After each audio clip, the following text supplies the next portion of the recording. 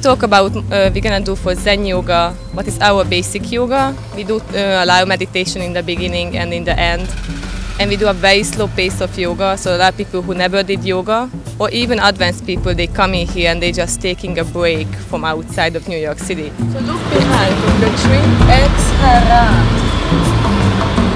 Inhale, look up. You're even inside, but you don't hear so much noise, you're smelling the nature, and this is most about the nature. You want to feel the grass between your toes. So it's a very good feeling when you leave, you're like, I'm a new person. We can still hear the traffic. We're outdoors. What is it that you tell your students in order to just concentrate and really be in the class? I say it for them, first of all, to set up the mat this way so they can see this beautiful view. They see the tree and the sky.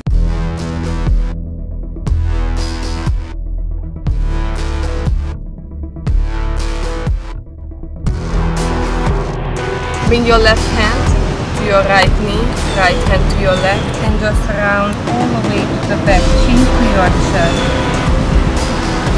Really go backward. Yes, chin to your chest. So you open up the back of your upper back. I wanted to teach them to feel the nature. It's really more about just the nature. That's why we do it donation-based. I want more people to come out.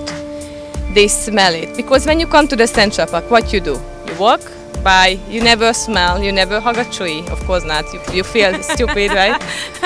But you walk by and that's it. But in this one you have 1 hour. You don't afraid the bugs. We all hate bugs, right? Especially women. Yeah. But you don't think about, right? Feel like you want to get one leaf from the tree. You're really reaching up, right? Who says that finding Zen in Central Park is difficult to do?